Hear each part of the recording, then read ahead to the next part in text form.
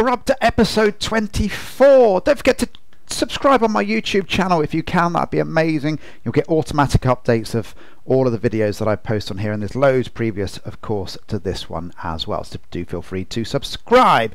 This one is all about the hand hold for the ladies and the stretch, okay, for the ladies as well. Now, you're going to have the pleasure of seeing my hand, I'm afraid, so I'm going to come closer to the camera. Okay, now, when I'm talking about as you step away from your partner, what we're looking for is for the fingers. I've tucked my thumb out of the way so you can't see it, by the way, okay, just for clearance.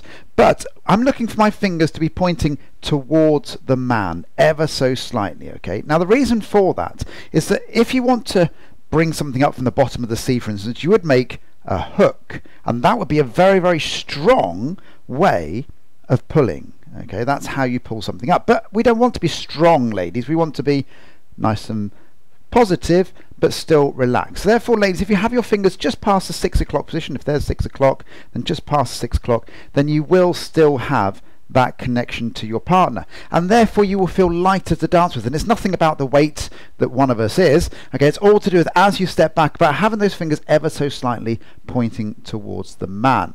Now, what difference can it make? It makes a massive difference, ladies. It really does. Probably 30-40% difference in how you would feel to dance with, okay? And lots of people say about people will forget what you do but never forget how you make them feel.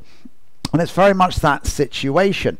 And ladies, one of the things that lots of ladies say to me is, I feel the fear of falling over. But if I was to get you to walk back a few steps by yourself, you wouldn't require anybody else to hold you up in any way. So ladies, as you step back, you should get all that weight backwards. Nice straight back leg. We've talked about posture. I think it's episode 19 or 18, somewhere around there. Okay, but we're looking to make sure, ladies, that you have got connection to your partner. This is how we communicate to our partner via the fingers. Okay, so that's how we're looking to make sure we get that scenario there. But you don't want to make sure they are hooking at that stage, because then you will feel heavy to dance with no matter what your body frame is. Please feel free to subscribe. I'm Richard Beauvoisin.